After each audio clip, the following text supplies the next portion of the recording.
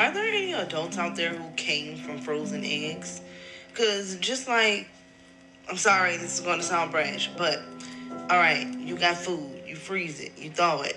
It tastes a little different. So, how does the egg age? Does being the product of a frozen embryo have any negative health effects or just turn you into the next Wim Hof? Let's look at the facts. This is an important question to ask because since the inception of the first IVF baby in 1978, there have been 10 million more, and now frozen embryo transfer is routinely used. Well, firstly, the frozen embryo transfer does have some benefits because it means the ovary doesn't need to be stimulated and then have the embryo implanted in the same cycle, which helps to reduce the risk of ovarian hyperstimulation syndrome in people who are high risk. Now, that being said, even though it is safe and effective with no proven negative health effects on the future cryo descendant, there are some correlations which are being explored, like a slightly increased risk of preeclampsia, of higher birth weight, and 60% increased risk of leukemia.